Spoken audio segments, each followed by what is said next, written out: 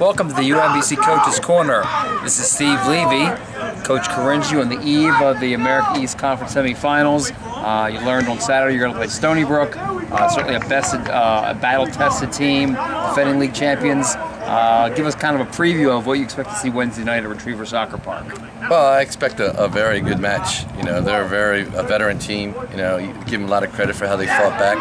They have a lot of seniors on their team. You know, they're the defending champions, so it's a team that knows how to win. And you know, the last time we played them up there, it was a great game. So I expect the same here.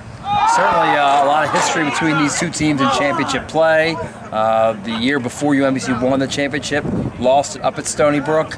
And then the year after, of course, they come down here for the semifinals, and kind of a wild game here on the turf, which you win 3-2. So certainly these teams no strangers to one another when it comes championship time. Well, we both, you know, we both been fortunate to have some pretty good teams the last couple of years, and to Stony Brook's credit, you know, they like to play attractive soccer, so I give them credit. They play very similar to us. Should be a very exciting game. They like to go to goal, so do we, and you know, I expect Wednesday night that both teams will play the same way. Talk about this. You had this long layoff period where you played Binghamton in the final game on October 27th. Then you have to wait, you know, basically 10 days before your next game.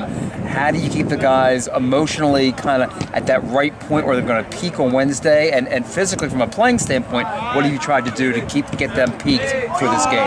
Well, what we try to do is, you know, we try to keep our normal schedule. You know, as if we were playing last Wednesday, we did some training. Obviously, with the storm coming in, it affected Monday and Tuesday a little bit. Saturday we brought them in as if we were playing a game. Friday we did a pregame. So we're just trying to keep basically the same schedule that we've had throughout the year. We've been playing some really good soccer at the end. You never know how well you do because of the layoff. You know, everyone would love to have a bye because it gives you a little bit of time to rest. But on the other hand, when you're playing really good soccer, you like to continue to play. But we sort of kept it on the same routine that if we were playing on Wednesday and a Saturday, and the guys responded rather well in practice.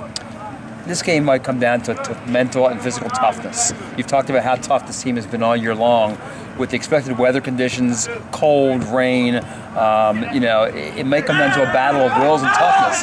If that comes down to that, I think you probably feel pretty confident about what you guys bring to the table.